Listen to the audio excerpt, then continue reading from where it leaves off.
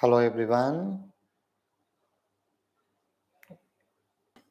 good evening.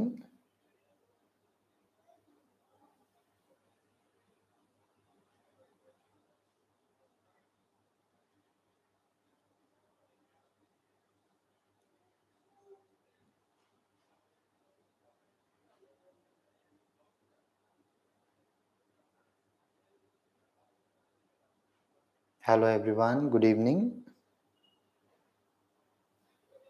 We'll be starting our class in a minute.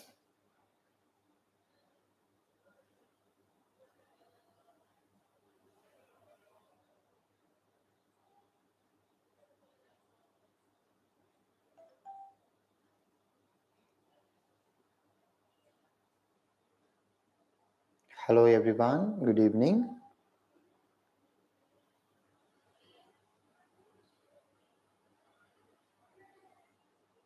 We'll be starting our class in a minute. Stay tuned. ఈరోజు కొత్త topics నేర్చుకోబోతున్నాం.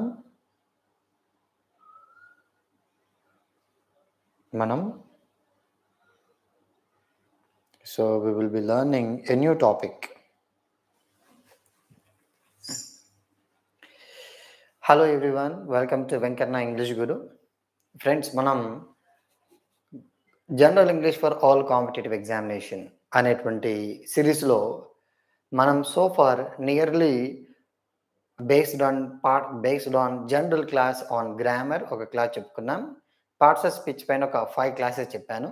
Articles పైన ఒక 4 classes చెప్పాను. టోటల్గా 10. So far in relation to general English for all competitive examinations అనేటువంటి సిరీస్లో భాగంగా మనం ఇప్పటి వరకు 10 వీడియోస్ మనం చేసుకున్నాం. ఈరోజు 11th వీడియో. ఆ వీడియో దేని గురించి అంటే we are going to talk about prepositions for all competitive exams అనేటువంటి టాపిక్ మనం నేర్చుకోబోతున్నాం. సో ప్రిపోజిషన్ అనేటువంటి అంశం, ప్రిపోజిషన్ ఫ్రెండ్స్, చాలామందికి ఈ ప్రిపోజిషన్స్ అనేటువంటి టాపిక్ చాలా క్లిష్టంగా కనబడుతుంది. It is so difficult to many of the students who usually prepare for competitive exams. Competitive ఎగ్జామ్స్కి ప్రిపేర్ అయ్యే వాళ్ళకి ఈ ఏంటిది ప్రిపోజిషన్స్ అనేటువంటి టాపిక్ చాలా డిఫికల్ట్గా మనకి ఏర్పడుతుంది. ఫ్రెండ్స్, నా వాయిస్ చాలా క్లారిటీగా ఉందా? నెక్స్ట్ బోర్డు కరెక్ట్గా కనబడితే మీరు థమ్స్ అప్ సింబల్ చూపించండి లైవ్ చాట్లో క్విక్గా. సో నా వాయిస్ మీకు చక్కగా వినబడితే నెక్స్ట్ మీరు తొందరగా మీరు చేయవలసినటువంటి పని ఏంటంటే థమ్స్ అప్ సింబల్ చూపించాలి. Come on, quick. Yes. Thank you, Raju. Thank you, Yugandhar. Thank you, Devi Madam. Thank you, Srinivas. Thank you all. And who started? Yes, thank you all. Yes, friends. So, మన discussion ఈరోజు దేనిపైన అంటే prepositions for all competitive examinations. Friends, నేను ఒక statement చెప్తాను, ఇది అతిశయోక్తి కాదు. This is not an ఎగ్జాగ్జరేషన్. ఈరోజు మీరు ఏ కాంపిటేటివ్ ఎగ్జామ్ అయినా తీసుకోండి, ప్రిపోజిషన్స్ పైన కంజంక్షన్స్ పైన బిట్ లేకుండా పేపర్ ప్రింట్ కావట్లేదు. అంటే అంత ఇంపార్టెంట్. ఫ్రెండ్స్, మరొక ప్రధానమైన విషయం ఏంటంటే మనం కమ్యూనికేటివ్ ఇంగ్లీష్ నేర్చుకోవాలి.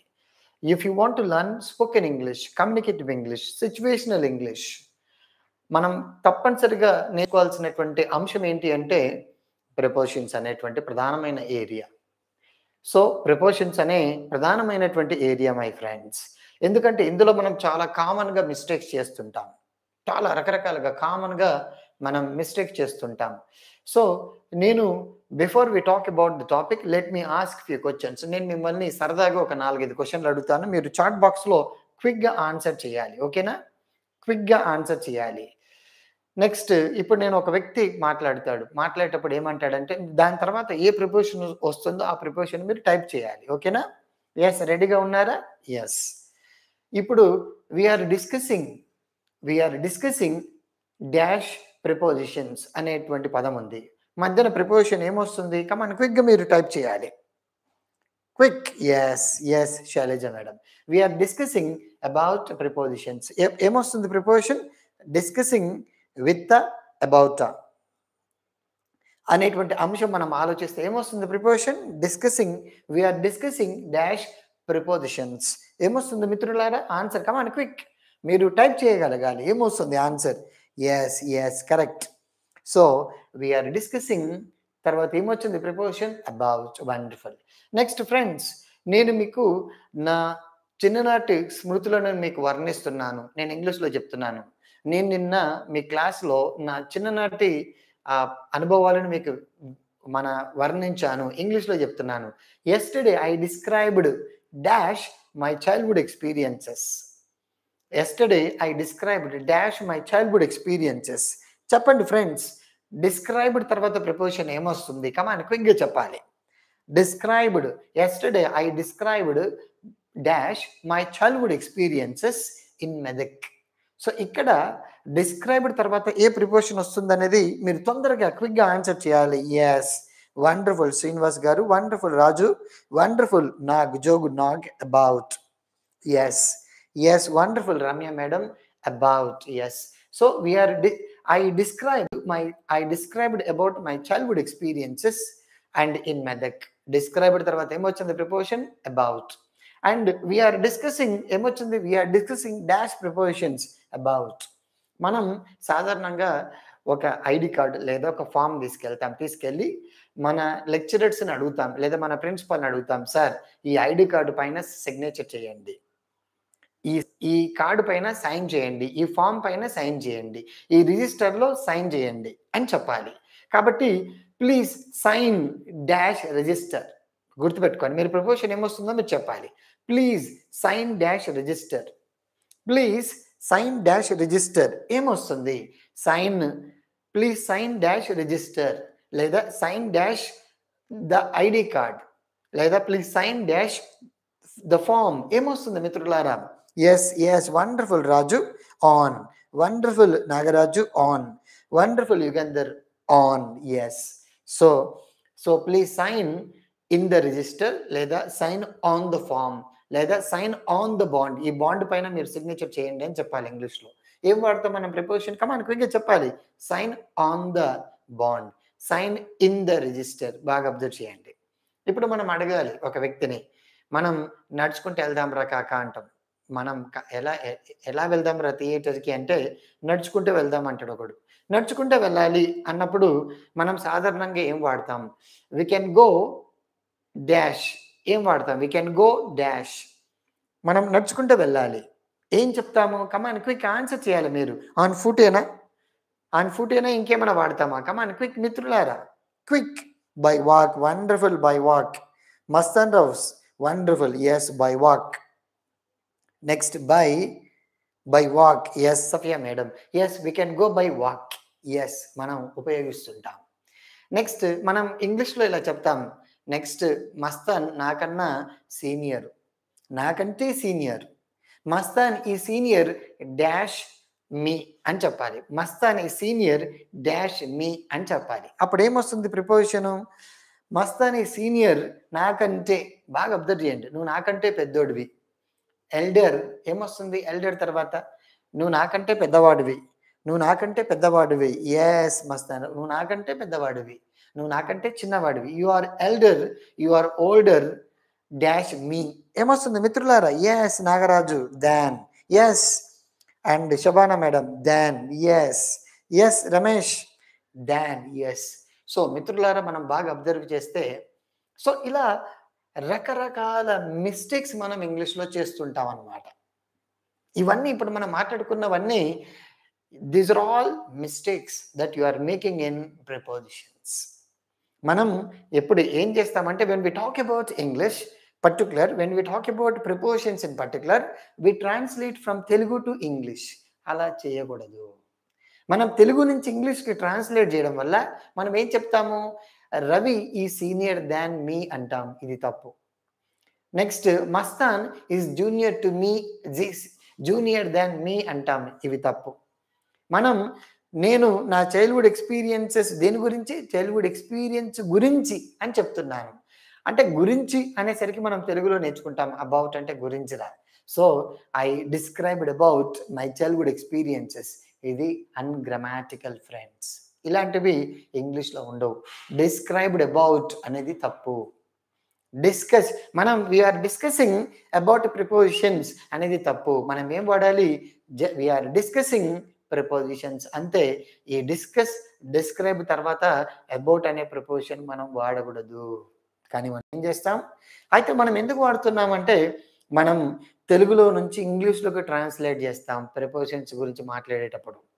తెలుగులో నుంచి ఇంగ్లీష్, సార్ ఈ పేపర్ పైన సిగ్నేచర్ పెట్టండి, మాస్టారు ఈ పేపర్ పైన సిగ్నేచర్ పెట్టండి అన్నప్పుడు పేపర్ పైన, పైన ఆన్, రిజిస్టర్‌లో లో in. So please sign in the register wrong, sign on the paper wrong. So sign in the register అన్నా తప్పు, సైన్ ఆన్ ద రిజిస్టర్ అన్నా తప్పు. మరి ఏం వాడాలి? ఏం వాడొద్దు. Sign the register, sign the bond అంతే. కానీ మనకెక్కడి నుంచి వచ్చాయి ఈ సూత్రాలు అంటే మనం క్రియేట్ చేస్తాం. Indians are so powerful because they create a number of rules which is because English is not our language. English is the language of and English people, and they create a language and we are using it. We are not the creators, remember. So మనం ఏం చేస్తామంటే prepositions గురించి మాట్లాడేటప్పుడు ముఖ్యంగా ఈ tenses గురించి, grammar గురించి మాట్లాడేటప్పుడు ఏం చేస్తామంటే తెలుగులో నుంచి ఇంగ్లీష్‌లోకి తర్జుమా చేస్తాం, ట్రాన్స్‌లేట్ చేస్తాం. అలా చేయకూడదు. అలా చేస్తే ఏమవుతుంది? మీరు మిస్టేక్ చేస్తారు. డిస్కస్ తర్వాత అబౌట్ పెడతారు. డిస్క్రైబ్ తర్వాత అబౌట్ పెడతారు. సైన్ తర్వాత ఆనో లేదా ఇన్నో పెడతారు. లేదా మనం సీనియర్ తర్వాత థాన్ పెడతారు. జూనియర్ తర్వాత థాన్ పెడతారు. ఎల్డర్ తర్వాత థాన్ పెడతారు. సో ఇవన్నీ by walk which is wrong. By walk అనే పదం అసలు ఇంగ్లీష్‌లో లేదు. మరి ఎక్కడి నుంచి వచ్చింది? మన పవర్ స్టార్ పవన్ కళ్యాణ్ 'ఖుషి' సినిమాలో చెప్పాడు భూమికతో. ఎలా వెళ్దాం మనం? కార్ ఆగిపోతుంది హీరోది. ఎలా వెళ్దామంటే మన కారు పక్కకు చేసి బై వాక్ వెళ్దాం అంటాడు. సో ఆ సినిమా చూసిన అభిమానులు ఇప్పుడున్నోళ్ళంతా and power star Pawan Kalyan అభిమానులు అందరూ by walk, I came by walk. Ungrammatical అసలు ఉండదు బై వాక్ అనేది ఇంగ్లీష్‌లో. There is no word by walk in English. మనం ఎప్పుడైనా సరే నేను నడుచుకుంటూ వెళ్ళానని చెప్పాల్సి వచ్చినప్పుడు I went on foot, I will come on foot. On foot అని వాడాలి. కానీ బై వాక్ అని వాడకూడదు. కానీ మనం వాడతాం. సో ఇలా రకరకాల మిస్టేక్స్ మనం చేస్తాం మిత్రులారా. మనం ఎప్పుడైనా సరే ప్రిపోజిషన్స్‌కి మాట్లాడేటప్పుడు. అంటే నేను మీకు ఇండైరెక్ట్‌గా ఏం చెప్తున్నానంటే when we talk about prepositions we should not translate prepositions from Telugu to English. లో ఇన్ను, మీద ఆను, గురించి అబౌట్, ఇలా మనం తెలుగులో నుంచి ఇంగ్లీష్‌లోకి తర్జుమా చేయకూడదు. చేస్తే మీకు మార్క్స్ రావు. మీరు మాట్లాడే ఇంగ్లీష్ కూడా అన్‌గ్రామాటికల్‌గా ఉంటుంది. You must be careful. బాగా అబ్జర్వ్ చేయాలి మిత్రులారా. ఓకేనా? కాబట్టి మీరు ఈ సూత్రాన్ని గమనించండి. మరి ఏం చేయాలి ప్రిపోజిషన్ గురించి నేర్చుకునేటప్పుడు? అందులో ఏవైతే సూత్రాలు ఉంటాయో ఆ సూత్రాలు అలాగే నేర్చుకోవాలి. వీడంటాడు ఏమంటాడంటే సీనియర్ తర్వాత టూనే రావాలంటాడు. జూనియర్ తర్వాత టూనే రావాలంటాడు. అఫ్రైడ్ తర్వాత హాఫే రావాలంటాడు. ఎందుకు అంటే these are the rules created by English people, not by Indians. వాడు చెప్తాడు. ఇప్పుడు మనము తెలుగులో రకరకాల సూత్రాలు చెప్తాం. ఆమె వచ్చింది అంటాం. అతడు వచ్చాడు అంటాం. ఎందుకు వచ్చింది అని చెప్పాం? ఎందుకు అతడు వచ్చాడు అంటాం? అంటే మనకు కొన్ని సూత్రాలు ఉంటాయి. ఇది స్త్రీలింగము అండ్ ఫెమినైన్, మాస్కులైన్ కాబట్టి ఫెమినైన్ కాబట్టి వచ్చింది, మాస్కులైన్ కాబట్టి వచ్చాడు అని వాడాలి సార్ అని మనం రీజన్ చెప్తాం. సో అలాగే ఇంగ్లీష్ వాడికి కొన్ని సూత్రాలు ఉంటాయి. ఆ సూత్రాలు అలాగే నేర్చుకోవాలి తప్ప వాటిని మనం కల్తీ చేయకూడదు. సో ఫస్ట్ కండిషన్ ఏంటంటే when we talk about prepositions we should not translate from Telugu to English while answering. We need to learn prepositions as they are. Very, very important. Next, what is preposition? Preposition ante enti mitrulara? Preposition is a word that is used before a noun or a pronoun. Roju oka condition konni sutralu cheptanu. Ee sutralallo preposition anedi okate padam. రేపు ఇంకొక definition చెప్తాను మీకు గుర్తుపెట్టుకోండి. Preposition is a word అంటున్నాను నేను ఈరోజు. Today I can say preposition is a word అంతే. రేపు మళ్ళీ క్లాస్ చెప్పినప్పుడు today we are talking about only simple prepositions మాత్రమే డిస్కస్ చేస్తాం అనమాట. అంటే సింగిల్ లేదా సింపుల్ ప్రిపోజిషన్లో ఒక పదం మాత్రమే ఉంటుంది. ఒక్క పదం మాత్రమే. అంటే ఇన్ను, ఆను, ఎట్టు, ఫర్రు, ఓకే, ఫ్రమ్ ఇలాంటి పదాలు మాత్రమే ఉంటాయి. కాబట్టి ప్రిపోజిషన్ ఈజ్ ఎ వర్డ్. రేపు చెప్తాను కాంపౌండ్ ప్రిపోజిషన్స్. అందులో 2, 3 పదాలు ఉంటాయి. అవి మనం తర్వాత డిస్కస్ చేద్దాం. ఫస్ట్ ఫస్ట్ మనం సింపుల్ టు కాంప్లెక్స్‌కి పోదాం. ఫస్టే కాంప్లెక్స్ డిస్కస్ చేయొద్దనేది నా బాధ. నెక్స్ట్ ప్రిపోజిషన్ అంటే ఏంటి? Preposition refers to a word that is used before a noun are a pronoun. ఏదైనా నామవాచకానికి ముందు గాని, సర్వనామానికి ముందు గాని. ఇక్కడ చూడండి. ఇక్కడ ప్రిపోజిషన్ ఏంటి? ఆఫ్. ఇక్కడ ప్రిపోజిషన్ ఏంటి? ఇంటు. ఇక్కడ ప్రిపోజిషన్ ఏంటి? ఫ్రమ్. ఈ ప్రిపోజిషన్‌కి ముందు ఏమొచ్చింది అంటే క్యాన్సర్. క్యాన్సర్ అనేది ఏంటి? Noun. It's a name of a disease. So, నౌన్‌కి ముందు. ఇక్కడ to it's a number noun. So, నౌన్‌కి ముందు. Sweets it's a noun. నౌన్‌కి ముందు. లేదా ఒక ప్రొనౌన్ మనం వాడతా నేను. మీరు చూడండి. You are a friend of mine. Okay. So, mine అనేది దేనికి ఉదాహరణ? ప్రొనౌన్. సో, ప్రొనౌన్‌కి ముందు వాడబడేది. So, preposition refers to a word used before a pronoun, before a noun, before a noun, before a noun. అంతే, ఇంకెక్కువ వద్దు. రేపు మనకి డెఫినిషన్ చెప్పేటప్పుడు preposition refers to a combination of words అని నెక్స్ట్ రేపటి డెఫినిషన్ మళ్ళీ నేను మీకు చెప్తాను కాంపౌండ్ ప్రిపోజిషన్స్‌లో. సో, యాక్చువల్‌గా ఇంగ్లీష్‌లో ప్రీ అంటే బిఫోర్, పొజిషన్ అంటే ప్లేసింగ్. ప్లేసింగ్ అంటే before placing a noun are pronoun is called preposition. ఏదైనా ఒక సర్వనామానికి ముందు గాని, నామవాచకానికి ముందు గాని వాడబడేటువంటి పదాలనే మనం ప్రిపోజిషన్స్ అంటాం. సో, ఈ ప్రిపోజిషన్స్ మనకి రకరకాలుగా ఉంటాయి మిత్రులారా. ఈ ప్రిపోజిషన్స్ మెయిన్‌గా 2 types. Single prepositions are simple prepositions and compound prepositions. మీరందరూ ఎగ్జామినేషన్స్ ప్రిపేర్ అవుతున్నారు అండ్ ఇండియా లెవెల్‌లో. నెక్స్ట్ 2 రాష్ట్రాలలో మీరు రకరకాల ఎగ్జామినేషన్స్‌కి ప్రిపేర్ అవుతున్నారు. ఈ 10th class oriented grammar, degree oriented grammar వరకు మనం ఎలాంటి ప్రిపోజిషన్స్ డిస్కస్ చేస్తున్నాం అవి మాత్రమే నేను మీకు చెప్తాను. In both 2 states. ఈ 2 రాష్ట్రాలలో ప్రిపోజిషన్స్ అంటే according to 10th class, intermediate, degree standard వరకు ఎలాంటి ప్రిపోజిషన్స్ రూల్స్ మనకు తెలిసుండాలి. అవి మాత్రమే నేను మీకు ఫోకస్ పెడుతున్నాను. I'm not talking about prepositions that are useful useful to you to go to London and to pass TOEFL are IELTS. ఇలాంటివి మనం డిస్కస్ చేయట్లే. Only me TET, DSC and RRB, SSC ఇలా రకరకాల గురుకుల ఎగ్జామినేషన్స్‌కి అండ్ డిగ్రీ స్థాయిలో ఉన్నటువంటి రకరకాల group 2 లాంటి ఎగ్జామినేషన్స్‌కి పనికొచ్చే గ్రామర్ మాత్రమే మనం డిస్కస్ చేస్తున్నాం. ఇది మీరు దృష్టిలో పెట్టుకోండి. ఇక్కడ మీకొక నోట్ చెప్తున్నాను. ఫస్ట్ ఒక నోట్ చెప్పాను. నోట్ 1 ఏంటి? When we talk about prepositions we should not translate prepositions from Telugu to English. Telugu నుంచి ఇంగ్లీష్‌కి మనం ట్రాన్స్‌లేట్ చేయకూడదు. ఇన్ లోపల, విత్‌తో, అబౌట్ గురించి, ఫ్రమ్ నుండి. సో, ఇలా మనం ట్రాన్స్‌లేట్ చేసుకోవద్దు. చేసుకుంటా పోతాయి మన బిట్స్. ఉన్నది పోతది. ఇంకేదో అంటారు. అన్నీ పోయే అవకాశాలు ఉంటాయి. Be careful. నెక్స్ట్ నోట్ 2 చెప్తున్నాను. నోట్ 2 ఏంటంటే when we talk about prepositions after some verbs and adjectives or adverbs we use some prepositions and before a few nouns we use. And when we talk about prepositions, one second, మనం prepositions గురించి మాట్లాడుకునేటప్పుడు కొన్ని ప్రధాన క్రియల తర్వాత, కొన్ని అడ్జెక్టివ్‌ల తర్వాత, కొన్ని అడ్వర్బ్‌ల తర్వాత మనం కొన్ని ప్రిపోజిషన్స్ వాడతాము. అంటే ఇప్పుడు అఫ్రైడ్ ఉంది. ఇదొక అడ్జెక్టివ్. ఏం వాడుతున్నాం? ఆఫ్ వాడుతున్నాం. కట్ ఉంది. కట్ అనే పదం ఉంది. దీని తర్వాత ఏం వాడుతున్నాం? ఆఫ్ వాడుతున్నాం. ట్రాన్స్‌లేట్ ఉంది. ఎల్లప్పుడూ ఇంటూ వాడతాం. నెక్స్ట్ సాటిస్ఫైడ్ ఉంది. ఎల్లప్పుడూ విత్ వాడతాం. జూనియర్ ఉంది. ఎల్లప్పుడూ టు వాడతాం. సఫరింగ్ ఉంది. ఎల్లప్పుడూ ఫ్రమ్ వాడతాం. అంటే before some verbs, before some adjectives, before some verbs వీటి తర్వాత కొన్ని ప్రిపోజిషన్స్ వాడతాము. ఎందుకు అంటే అదంతే. ఎందుకంటే సఫర్ తర్వాత ఫ్రమ్ అంటాడు వాడు, ఇంగ్లీష్ వాడు. మనం నేర్చుకోవాలి అంతే. అంతే తప్ప ఎందుకు అని క్వెషన్ వేస్తే మీరు PhD చేయాల్సొస్తది. You have to do a PhD in English. చెప్తున్నాను చాలా. One of my classmates and from EFLU did a PhD on 4 prepositions. 4 prepositions విద్యార్థులు ఎలా నేర్చుకుంటారని 5 సంవత్సరాలు పీహెచ్‌డీ చేశాడు. అది మీకు అవసరమా? మీకు కావాల్సింది ఒక మార్కు, 2 మార్కులు. కాబట్టి సూత్రాలు వీడు ఇంగ్లీష్ వాడు ఏమంటాడంటే కొన్ని ప్రధాన క్రియల తర్వాత, కొన్ని అడ్జెక్టివ్‌ల తర్వాత, కొన్ని అడ్వర్బ్‌ల తర్వాత కొన్ని ప్రిపోజిషన్స్ వాడాలి అంటాడు. ఎందుకు అంటే అవి సూత్రాలు బాబు అంటాడు. నెక్స్ట్ ఇంకొకటి ఏంటి? And before a few nouns, కొన్ని నామవాచకాలకి ముందు, ఇక్కడ చూడండి సండే, మండే, ట్యూస్డే, వెనస్డే, ఇలా నౌన్స్ ఉంటాయి. సండే, మండే, ట్యూస్డే, వెనస్డే ఇవన్నీ వేటికి ఉదాహరణ? ఇవి నౌన్స్. నౌన్స్కి ముందు ఎల్లప్పుడూ ఆన్ వాడారు. సమ్మర్, వింటర్, ఆటమ్ ఇలా సీజన్స్ ఉంటాయి, మనం ఎల్లప్పుడూ ఇన్ వాడాలి.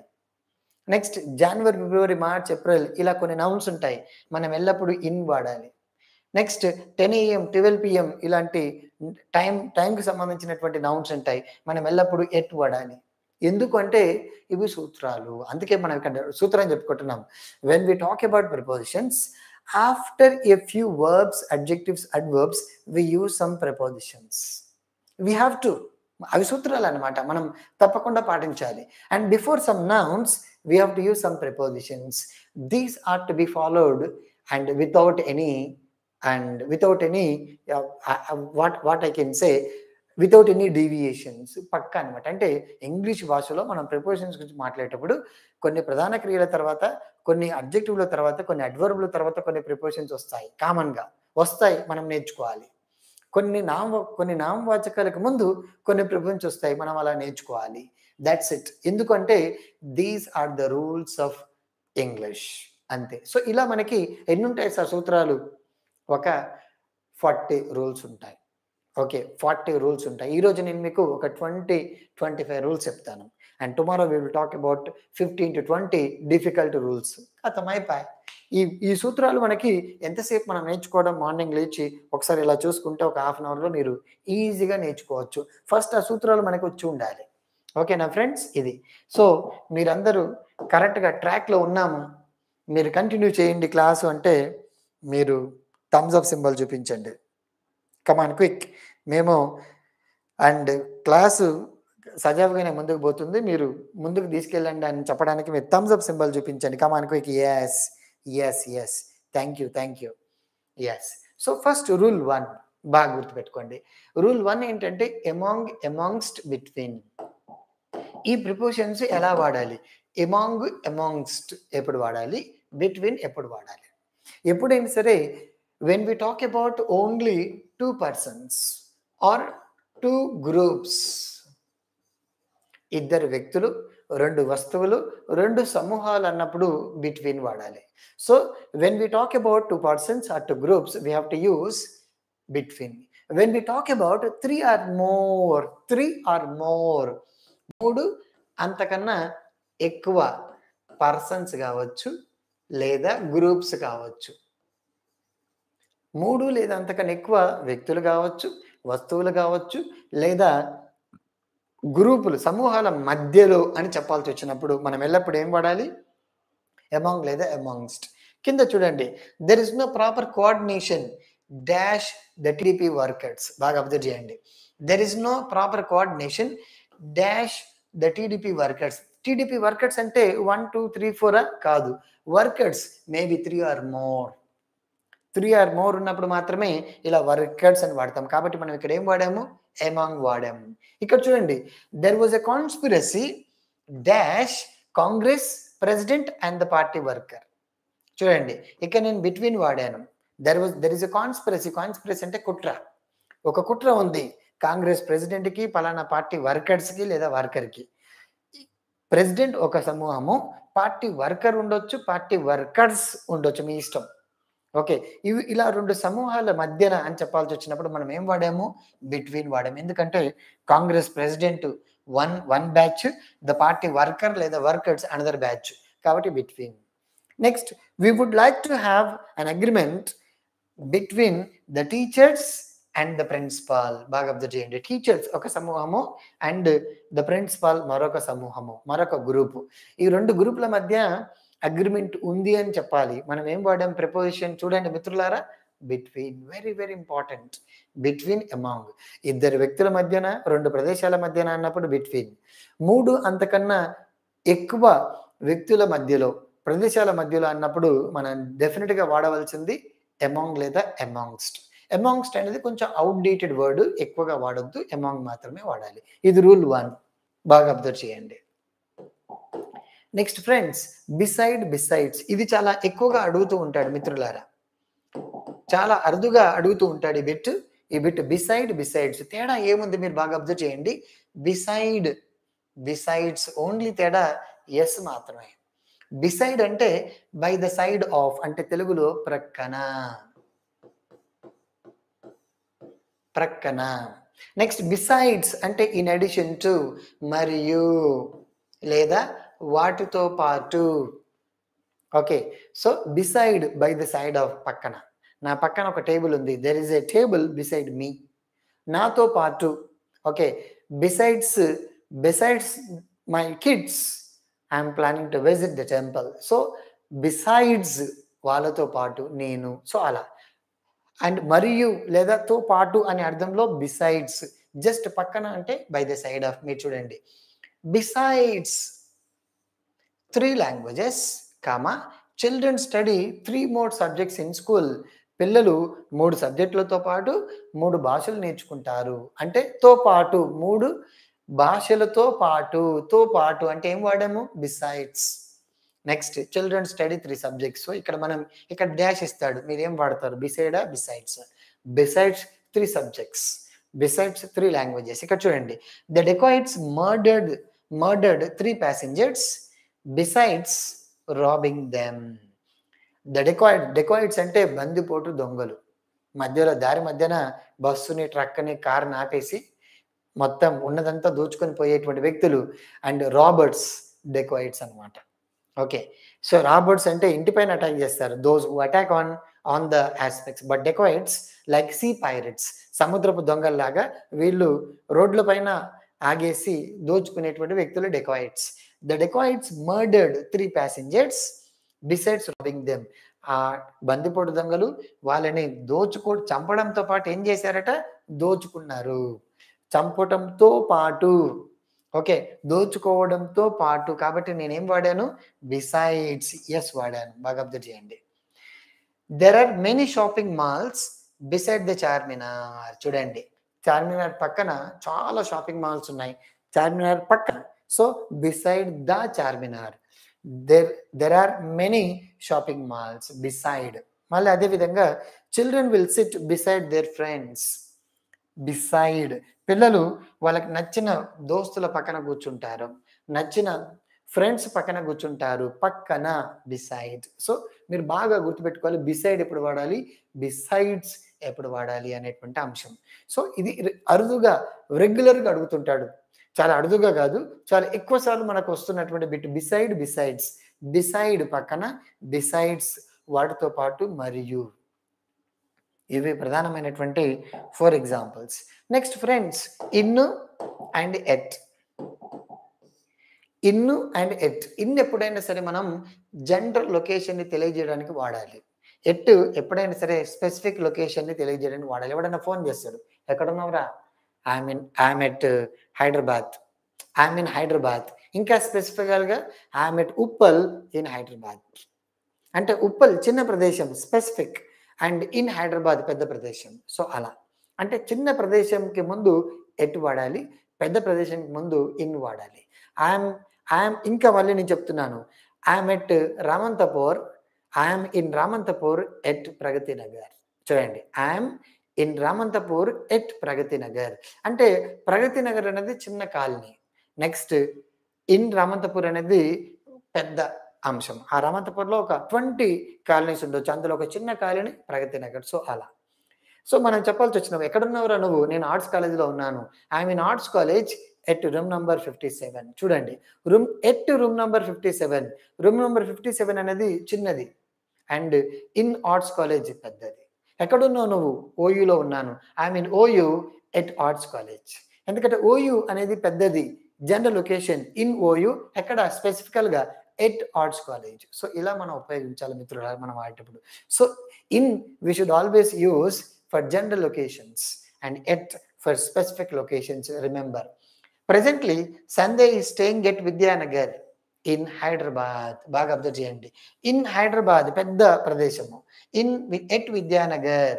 So my favourite place at Vidyanagar. So ఇక్కడ మనం గమనిస్తే ఎట్ విద్యానగర్ అనేది ఒక చిన్న కాలనీ, మన హైదరాబాద్ అనేది చాలా పెద్ద ప్రదేశం. Next, Ramu has been waiting at the bus stop అని ఉండాలి ఇక్కడ మిత్రులారా. ఆర్టికల్ మిస్ అయింది. Focus on only prepositions. At the bus stop and in Shivam. శివం అనేది ఒక పెద్ద కాలనీ. అందులో ఒక చిన్న ప్రదేశము bus stop. At the bus stop. So, ఇలా మనం ఉపయోగించాలి. చెప్పాను కదా నేను మీకు ఎగ్జాంపుల్స్. మీరు బాగా అబ్జర్వ్ చేయండి. 3 examples. I'm at Uppal in Hyderabad. I'm at Uppal in Hyderabad. Uppal చిన్నది, హైదరాబాద్ పెద్ద ప్రదేశము. I'm in OU at arts college. I'm in OU at arts college. At arts college specific, in OU and general location. ఎందుకంటే ఆర్ట్స్ కాలేజ్ లాంటి colleges ఓయూలో కొన్ని hundreds ఉంటాయి. So, అలా. ఇంకా స్పెసిఫికల్‌గా చెప్పాల్సి వచ్చినప్పుడు I'm in arts college at room number 136. Okay. At room number 136. ఆ 136 ఇట్లా రూమ్స్ అనేవి కొన్ని మోర్ దెన్ 200 రూమ్స్ ఉంటాయి అందులో బ్లాక్స్. బట్ ఆర్ట్స్ కాలేజ్ అనేది పెద్ద ప్రదేశం. సో, ఇలా మనం ఉపయోగించాలి ఎప్పుడైనా ఇన్, ఎట్. బాగా అబ్జర్వ్ చేయండి. So, in is always used to talk about a general location, but it is always used to talk about a specific location. Okay. Next, since ఎప్పుడు వాడాలి, ఫర్ ఎప్పుడు వాడాలి. మిత్రులారా బాగా అబ్జర్వ్ చేయండి. డెఫినెట్‌గా ప్రతిసారి ఎగ్జామినేషన్‌లో అడిగే bit. Okay. 10th class స్టాండర్డ్‌లో, intermediate స్టాండర్డ్‌లో ఏంటి అంటే సిన్స్, ఫర్ చాలా చాలా ఇంపార్టెంట్ అన్నమాట ఈ బిట్. సిన్స్ ఎప్పుడు వాడాలి, ఫర్ ఎప్పుడు వాడాలి. మనం సిన్స్ అనేటువంటి అంశం మనం ఎప్పుడు వాడుతున్నాం మీరు బాగా అబ్జర్వ్ చేయండి. సిన్స్ అంటే దాన్ని ఎప్పుడు వాడాలి అంటే to express particular point of time, exact time మనం ఉపయోగించాల్సి వచ్చినప్పుడు సిన్స్ వాడాలి. Since 8 AM, since 2nd May, since March, since 2008, since last Monday, since February, since 1947. Exact time since అనే పదాన్ని మనం ఉపయోగించేటప్పుడు. Since to express particular point of time. And for ఎప్పుడు వాడతాం? ఫర్ అనేది పీరియడ్ ఆఫ్ టైం. మనం ఇలా 2 గంటలుగా, 2 వారాలుగా, 13 నెలలుగా, లేదా 15 నిమిషాలుగా, లేదా 32 రోజులుగా, 14.5 రోజులుగా, లేదా 25 సంవత్సరాలుగా ఇలా మనం ఇంగ్లీష్‌లో వ్యక్తపరచాల్సి వచ్చినప్పుడు for 2 hours, for 3 days, for 15 years, for 3 summers and for 6 months, for 26 years. So, ఇలా అంటే ఒక 30 రోజులుగా, 3 వారాలుగా, 30 సంవత్సరాలుగా, 3.5 గంటలుగా ఇలాంటి సందర్భంలో మనం ఫర్ ఉపయోగించాలి. అలా కాకుండా ఎగ్జాక్ట్ టైం 8:00 నుండి 12th మార్చ్ నుండి, లేదా మార్చ్ నుండి, లేదా 2019 నుండి, 1947 నుండి, ఓకే, నుండి ఆర్ నుంచి మనం సిన్స్ ఉపయోగించాలి. Very very important my friends. ఇవి కామన్‌గా రిపీట్ అవుతూ ఉంటాయి. And you need to focus a lot on these. Next ఇంకా ప్రధానమైన సూత్రాల దగ్గరికి వచ్చాం. Very very important. మీరు గుర్తుపెట్టుకోండి. సో, కొన్ని ఇంతకుముందే మనం నేర్చుకున్నాం.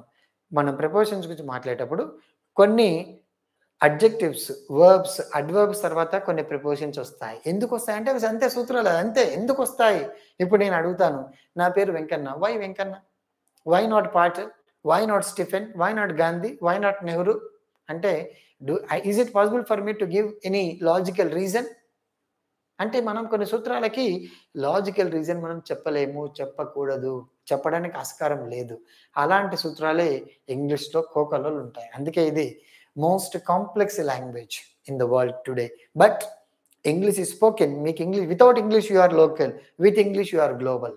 మీరు బయట ప్రపంచంలో బతకాలి అంటే ఇంగ్లీష్ రావాలి. ఒకవేళ ఇంగ్లీష్ మీకు రాలేదంటే మీరు ఎక్కడ మీ పలానా జిల్లాలోనే బతకాల్సి వస్తది. అందుకే one of my professors, professor TVK and professor TVR, T Venkatarajaiah, very wonderful yoga specialist. అతను ఒక మంచి డైలాగ్ చెప్పేవాడు. ఏంటంటే without English you are just local, with English you are global. మీరు ఇంగ్లీష్ నేర్చుకుంటే మీరు గ్లోబల్, అంటే ప్రపంచమంతా నీ అరచేతిలో ఉంటది. ఎందుకంటే nearly 87% of material information that is available in the world that exists in English. Remember my friends. ప్రపంచ చరిత్రలో మీకు ఎక్కువ, ఇప్పుడు ఈరోజు ప్రపంచంలో ఎక్కువ నాలెడ్జ్ అంతా 85-90% of the knowledge is available only in English. ఒట్టి గూగుల్ ఒకటి నమ్ముకోండి, ఎన్ని ఉంటాయి టూల్స్, 63 టూల్స్ ఉంటాయి. అవి నేర్చుకోండి, you will be a rock star in the world. So, అలా అందుకే ఇంగ్లీష్ వస్తే you will become a global citizen. English రాకపోతే లోకల్ సిటిజన్. మీకు డిగ్రీ అయిపోయిందనుకోండి, ఇంగ్లీష్ మాట్లాడడం రాదు, తెలుగులో చెప్తారు. మీరు 5,000 మీకు పే చేస్తారు. మీరు ఇంగ్లీష్, తెలుగులో బోధించగలరు. మీకు 25,000, 30,000 పే చేస్తారు ఈ రోజుల్లో. That is the capacity of learning English, learning grammar. అందుకే మీరు గుర్తుపెట్టుకోండి. అసలు ఇంగ్లీష్ రాక చాలామంది central examinations, bank PO, bank clerk, sub inspector ప్రతి 10 మందిలో ఇద్దరు ఫెయిల్ అయితారు. ఇంగ్లీష్ అండ్ పోలీస్ కానిస్టేబుల్ కోసం ప్రతి 10 మందిలో ఇద్దరు నుంచి నలుగురు ఇంగ్లీష్‌లో అతి తక్కువ మార్కులు తెచ్చుకుంటారు. జాబులు పోగొట్టుకుంటారు. చెప్తున్నాను. Bank PO, bank clerk, central government exams రాసేవాళ్ళు ఇంగ్లీష్ 50 మార్కులు ఉంటుంది. 10, 20 మార్కులు తెచ్చుకోవడానికి అసలు తల ప్రాణం తోక్కొస్తుందనమాట. అంత డిఫికల్ట్‌గా ఉంటుంది. అంతెందుకు ఈరోజు మీరు చూడండి గురుకుల ఎగ్జామ్స్ రాసేవాళ్ళు ఇంగ్లీష్ 30 మార్క్స్ విడిచిపెడతారు. సో, అందుకే మీకు చెప్పేది my friends, focus on first మీరు ఫోకస్ చేయండి జనరల్ ఇంగ్లీష్ పైన. It indirectly helps you how to improve your communicative skills. Next సీరీస్‌లో and soon I will start communicative English also. Very simple English చెప్తాను నేను మీకు తర్వాత. ఓకేనా? డోంట్ వర్రీ, అబ్జర్వ్ చేయండి. So, English భాషలో మనకు సూత్రాలు ఉంటాయి. అఫ్రైడ్, అఫ్రైడ్ ఇంగ్లీష్ కూడా అంటాడు ఆఫే రావాలి. Afraid of, scared of, frightened of, fond of, cable of, boast of, full of, think of. Okay. Think of, boast of, capable of, ఇంకా మనకు కావాలంటే కేపబుల్ ఆఫ్. సో వీటన్నిటి తర్వాత మనకొచ్చే ప్రిపోజిషన్ ఏమొస్తుంది? Of, of, of, of. అంతే, పక్కా ఆఫే రావాలి. మీరు గుర్తుపెట్టుకోండి. Okay. So afraid of, scared of, frightened of, fond of, capable of, boast of, full of, think of and ఇలా రకరకాల ప్రిపోజిషన్స్‌ని మనం రకరకాల పదాల తర్వాత 100% ఎల్లప్పుడు ఏమొస్తుంది ప్రిపోజిషన్? హాఫే వస్తుంది. అది మీరు గుర్తుపెట్టుకోండి. ఇలాంటి సూత్రాలు మీరు పచ్చిగా నేర్చుకోవాలి. మార్నింగ్ లేచి ఆ పుస్తకం ముందు పెట్టుకొని ఏమేమి వస్తాయి అవన్నీ గుర్తు తెచ్చుకోవాలి. Like how you read GK and current affairs, in the same way you need to read all these principles. Next వీటిని గ్రామర్ పరంగా ఎలా వాడాలి ఎగ్జాంపుల్స్ మీరు చూడండి. Children are some times scared of lizards. చూడండి మిత్రులారా. సో స్కేర్డ్ తర్వాత ఏమొచ్చింది? హాఫే రావాలి. మీకు ఆప్షన్ ఇస్తాడు. Half, with, on, at, half. India is fond of reverse. Fond of అంటే ఇక్కడ ఫుల్ ఆఫ్. ఫాండ్ అంటే రకరకాల మీనింగ్స్ వస్తాయి. ఒకటి ఇష్టం. I'm fond of sweets. So అలా. The king James always boasts of. Boast తర్వాత ఏమొచ్చింది? Of. Are you capable of? Capable of. Are you capable of getting 100 out of 100 in DSC? Next steel and Richardson were jealous. Jealous of. Jealous తర్వాత అసూయపడడం. Jealous of. So ఇలా మీరు పదాలు as many words as possible మీరు నేర్చుకోవాలి. So afraid of, scared of, frightened of, capable of, think of, boast of, full of, okay, jealous of. So ఇలా రకరకాల అంశాలు మీరు నేర్చుకోగలగాలి. Next friends, divide. మీరు చూడండి into. How to use the word. So next rule ఏంటంటే divide వచ్చిన వెంటనే into వస్తుంది. డివైడ్ వచ్చిన వెంటనే ఇంటూ వస్తుంది. Classified into, translated into, jumped into, transformed into, changed into. కానీ ఎంటర్ తర్వాత ఇంటూ రాదు. ఎంటర్ తర్వాత ఇంటూ అనే పదం ఎల్లప్పుడూ వాడకూడదు. బాగా అబ్జర్వ్ చేయండి. సో డివైడ్ ఇంటూ విభజించడం, క్లాసిఫైడ్ ఇంటూ విభజించడం, ట్రాన్స్లేటెడ్ ఇంటూ తర్జుమా చేయడం, jumped into, transformed into, converted into. ఇంకోటి కూడా మీరు చెప్పుకోవచ్చు, కన్వర్టెడ్ ఇంటూ. ఇది కూడా మనం వాడుకోవచ్చు. Transformed into, changed into. Change రాసానా? Yes. Transformed into, changed into. So ఈ పదాలు అన్నిటి తర్వాత మనం ఎల్లప్పుడూ వాడవలసిన ప్రిపోజిషన్ ఇంటూ మాత్రమే. కానీ ఒక పదం ముందు ఇంటూ వాడకూడదు. ఏంటది? ఎంటర్ తర్వాత ఇంటూ రాదు. ఇదొక్కటి మీరు బాగా గుర్తుపెట్టుకోండి. వీటిని ఎగ్జాంపుల్స్ ఎలా వాడతాం మీరు చూడండి. How can we use this? Main verbs are classified. ఏమొచ్చింది ప్రిపోజిషన్? ఇంటూ. ఎల్లప్పుడు ఇంటూనే రావాలి. మీరు మధ్యన విత్ వస్తుంది సార్, కొన్ని సందర్భాలు బై వస్తుంది సార్ అంటే రాదు. 100కి 100% ఇంటూనే వస్తుంది. గమనించండి. The Bible was translated into many Indian languages. The students were asked to transform the sentences into. So transform sentences into. When we saw the thief, he entered. చూడండి, entered తర్వాత నేను ఏదైనా preposition వాడానా? ఏం వాడలేదు, కాబట్టి వాడకూడదు. సో మీరు గుర్తుపెట్టుకోవాలి. Divide into, classified into, transformed into, changed into, okay, so ఇలా రకరకాల పదాలు మీరు గుర్తుపెట్టుకోగలగాలి. ఈ ప్రధాన క్రియల తర్వాత ఎల్లప్పుడూ ఇంటూనే వస్తుంది. నెక్స్ట్ మిత్రులారా, another rule number 7. 7 8 yes. Suffer from, differ from, different from, refrain from, abstain from, prevent from, taken from, away from. Okay. So ఈ పదాలన్నిటి తర్వాత మనం ఎల్లప్పుడూ వాడవలసిన ప్రిపోజిషన్ ఏంటి అంటే ఫ్రమ్ అనే ప్రిపోజిషన్ని మాత్రమే వాడాలి. ఎల్లప్పుడూ suffer from, she suffering from cancer, అంతే. అరే క్యాన్సర్తో అని మీరు విత్ అని యాడ్ చేయొద్దు మిత్రులారా, గమనించండి. Very difficult for you. Next differ from, English differs from French, and statistics is different from mathematics. So different from. Next refrain, abstain, prevent. ఈ మూడింటికి అర్థం ఒకటే, దూరంగా ఉండుట. You need to prevent your children from using cell phones. Prevent from. You need to be abstain from taking alcohol. Abstain from. You need to be away from smoking. So away from, prevent from, abstain from. So ala. Taken from, ghee is taken from milk. Taken from వాడొచ్చు, obtained from కూడా వాడొచ్చు మిత్రులారు. ఇక్కడ ఇంకొక పదం obtained. Okay. లేదా collected, obtained from, collected from. So ఇలా మనం రకరకాల పదాలు మనం ఉపయోగించవచ్చు. సో ఈ పదాలన్నిటి తర్వాత ఎల్లప్పుడు ఏమొస్తుంది? ఫ్రమ్మే వస్తుంది. నెక్స్ట్ ఫ్రెండ్స్, కొన్ని ఎగ్జాంపుల్స్ చెప్పాను నేను మీకు. ఇక్కడ మీరు చూడొచ్చు, ఇక్కడ కొన్ని ఎగ్జాంపుల్స్ చూడండి. Telugu is different from. Different తర్వాత ఏమొచ్చింది? ఫ్రమ్మే, అంతే తప్ప డిఫరెంట్ టూ వస్తుంది సార్, డిఫరెంట్ హాఫ్ వస్తుంది సార్ అంటే మీరు పోతుంది, నేను బిట్టే పోద్ది. And the government always tries to abstain the youngsters from antisocial activities. Abstain from. If you are away from. Lata has been suffering from. చూడండి, suffering from, abstain from, refrain from, obtain from, taken from, away from. ఇలా మనకు రకరకాల సూత్రాలు ఉంటాయి. Next friends, మీరు observe చేయండి, ఇంకొక ప్రధానమైనటువంటి సూత్రం. సాటిస్ఫైడ్ అనే పదం వచ్చినప్పుడు ఎల్లప్పుడూ విత్తే వస్తుంది. ఎల్లప్పుడూ విత్తే వాడాలి. Satisfied with, yes I'm satisfied with your services. So అలా. Next filled with, and the bottle is filled with a lot of wine and don't waste it.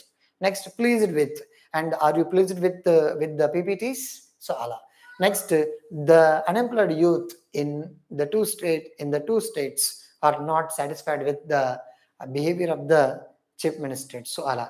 Infested with, and the king was infested with the plague, infested with COVID-19, COVID positive. So మనకి Covid positive సంక్రమించడం, infested with అంటుకోవడం అన్నమాట. So infested with, ప్లేజ్డ్ with, filled with, satisfied with. Okay. Next friends, కొన్ని examples రాశాను, మీరు చూడొచ్చు. So ఎలా? All the party workers were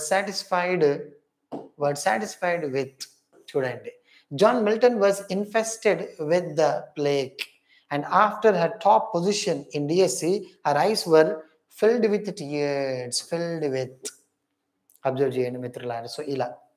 so ఇలా మనకి ఎగ్జామినేషన్స్లో bits రకరకాలుగా అడుగుతుంటాడు. So you must be careful enough when you are answering. Next depend. So ఈ పదాలు depend, rely, count, hinge, bank, congratulate, based, begin, started. So ఇలాంటి పదాలు వచ్చినప్పుడు మనం ఎల్లప్పుడూ వాడవలసినటువంటి preposition on. Depend on. Most of the Indians depend on their parents for pocket money. So అలా. Most of our Indian villages depend on agriculture. So depend on. And in 1990s, in 2000, the Indian cricket team and used to depend on Rahul Dravid, depend on, rely on, and he was called the most dependable batsman in the world. So you can see. So depend on, rely on, count on. You need to count on your own savings. So ala.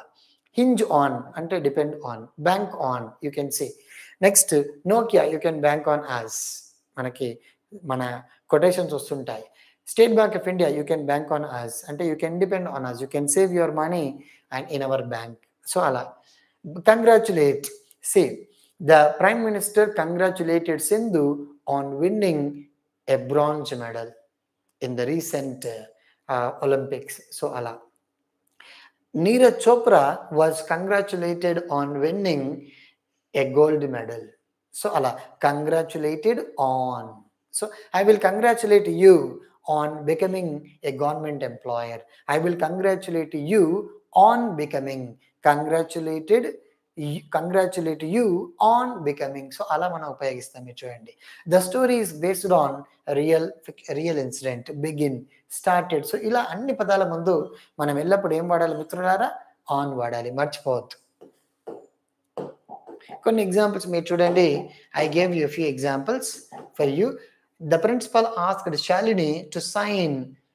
ఒక్క point మనం గుర్తుపెట్టుకోవాలి, మిగతా అన్నిటి తర్వాత on వస్తుంది, కానీ sign తర్వాత మాత్రం ఏ ప్రిపోజిషన్ రాదు. Please sign the register, sign the bond, sign the paper, sign the card, అంతే. Sign on the card, sign in the register, ఇవన్నీ తప్పు, mistakes. Okay. The novel midnight children is based on. Lady Macbeth congratulated Macbeth on. Congratulate on. Most of the Indian rural people depend on. The personality development classes will commence on Sunday. So ila manam rakarakaluga mana upayogistam on ane అంశం. ఉట్టి sign తర్వాత మాత్రం on వాడకూడదు. You must be careful enough to see. Next friends, next another simple rule that we are actually talking about is surprised at. చూడండి, surprised తర్వాత ఎల్లప్పుడూ ఎట్టే రావాలి, అంతే తప్ప surprised with I'm surprised with your performance రే. మన వాళ్ళు బట్లర్ ఇంగ్లీష్ మాట్లాడుతుంటారు జనాలు. రాజు I'm surprised with your performance on last Sunday, you did well. ఇదంతా అన్గ్రామాటికల్ బట్లర్ ఇంగ్లీష్ మన వాళ్ళు మాట్లాడుతుంటారు. So surprised at. గ్లేడ్ అంటే ఇట్లా కోపంగా ఇలా చూపించడం. మీరంతా మన మహేబాబు సినిమా చూసి ఉండొచ్చు, అదేదో దూకుడు. అండ్ అందులో భూమికి జానెట్ లేవు, నీవు ఫస్ట్ ఫ్లోర్లో ఉన్నట్టుగా ఇలా చూస్తావనని ఒక డైలాగ్ ఉంటుంది. సో అలా గ్లేరింగ్, ఇలా చూడనమాట, ఇలా తదేకంగా ఆశ్చర్యంగా చూడడం. Glaring at, why are you glaring at me, తదేకంగా చూడడం. Amazed, surprised. మళ్ళీ ఫ్రౌండ్, కోపంగా ఈ ఐబ్రోస్ని పైకి ఎత్తి ఇలా కోపంతో చూడనమాట. So frowned at. Frowning at someone it's a bad habit. Don't do that in public. So astonished at, మళ్ళీ ఆశ్చర్యపోవడం. Aimed at, I'm aiming at having a good score in the upcoming examination. Aimed at. Stared at అంటే ఎవరైనా ఒక మంచి అందమైన అమ్మాయి అప్పుడే బస్సులో నుంచి కిందకి దిగింది, అక్కడ ఒక హాఫ్ ఎ డజన్ యంగ్స్టర్స్ ఉన్నారు, ఆ అమ్మాయిని చూస్తూ అలాగే ఆకాశంలోకి విహరిస్తారు. సో అలా చూసే చూపు స్టేర్ ఎట్.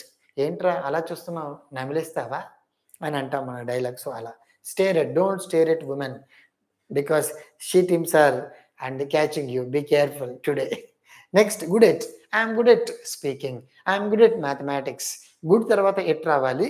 నేను ఒక సబ్జెక్ట్లో చాలా ప్రావీణ్యం అని చెప్పాల్సి వచ్చినప్పుడు గుడ్ ఎట్ అని వాడాలి. ఒకవేళ నేను పూర్ అని చెప్పాలి, ఐఎమ్ పూర్ ఇన్ అని వాడాలి.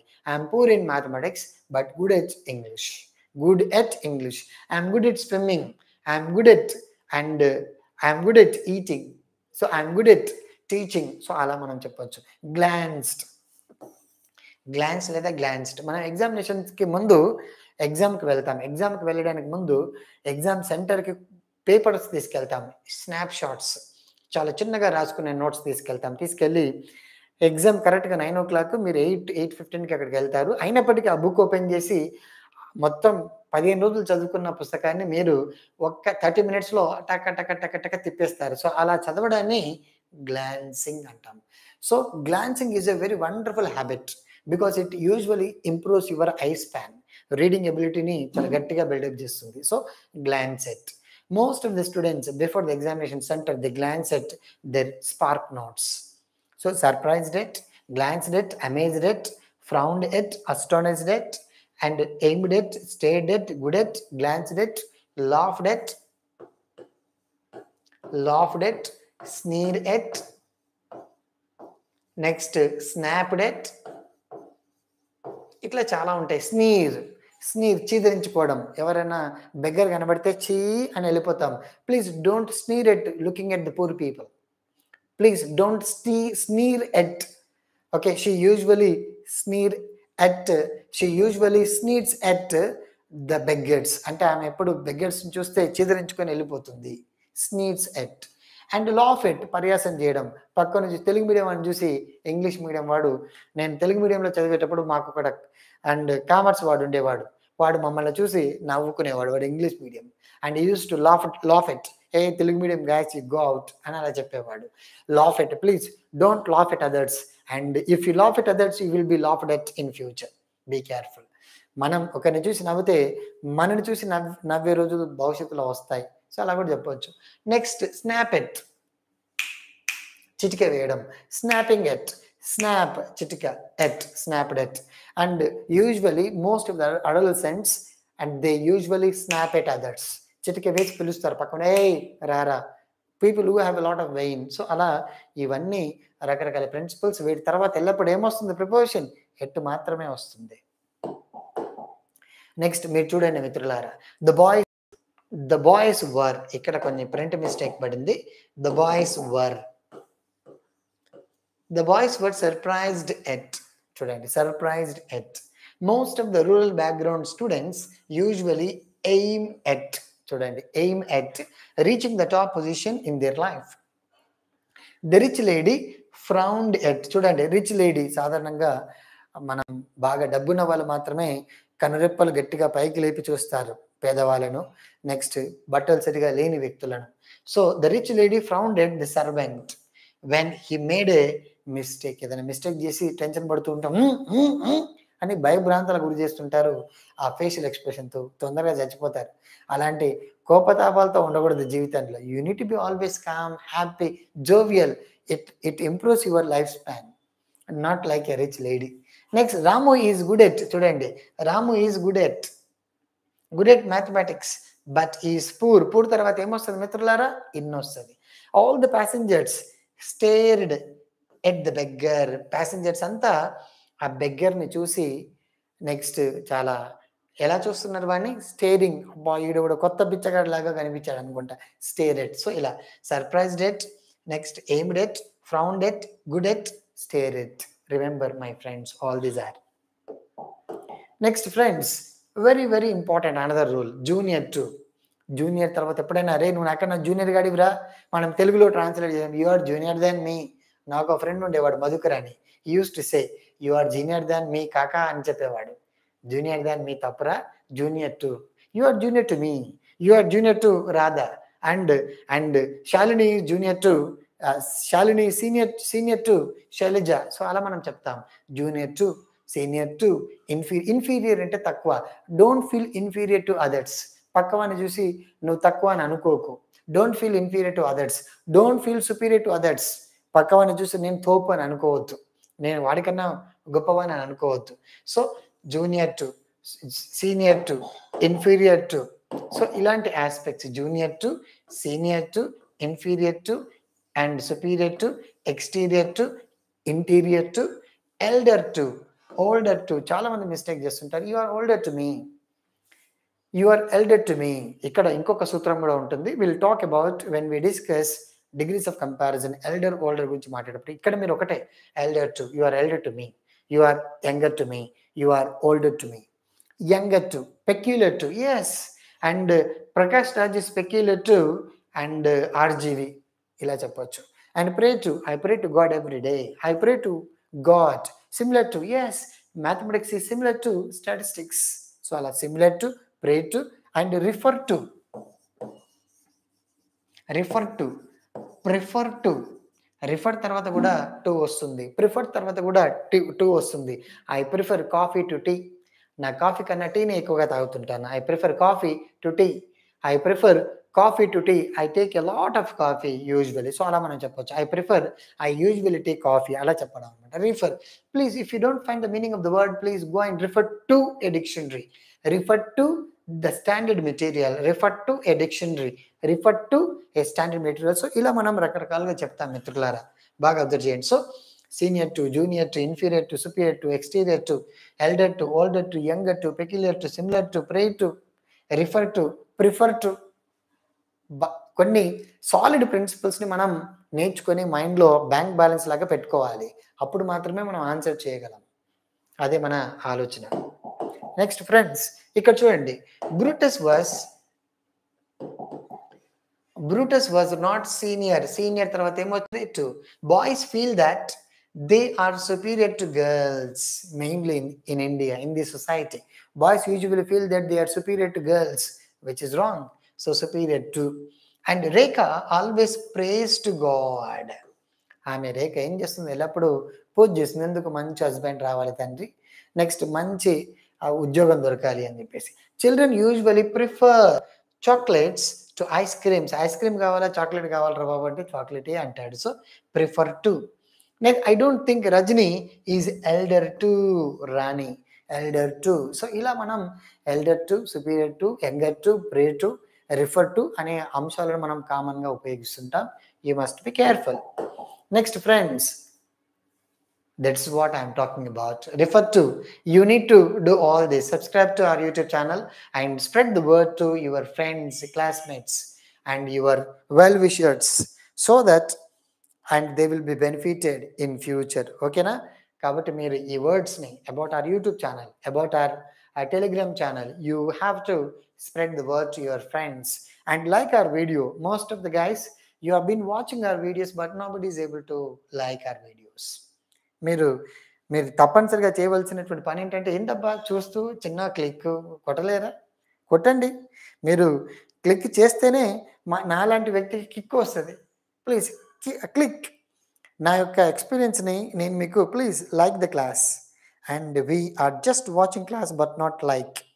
అందుకే నేను మీకు చెప్పేది, please like our classes.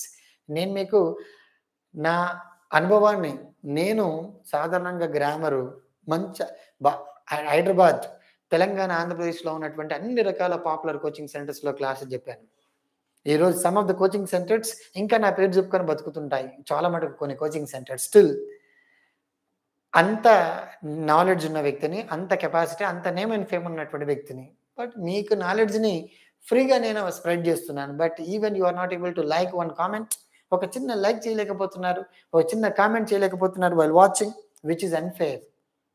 My friends, చూడండి, and still nearly 60 people have been watching, but not even a single candidate is able to, only just 30.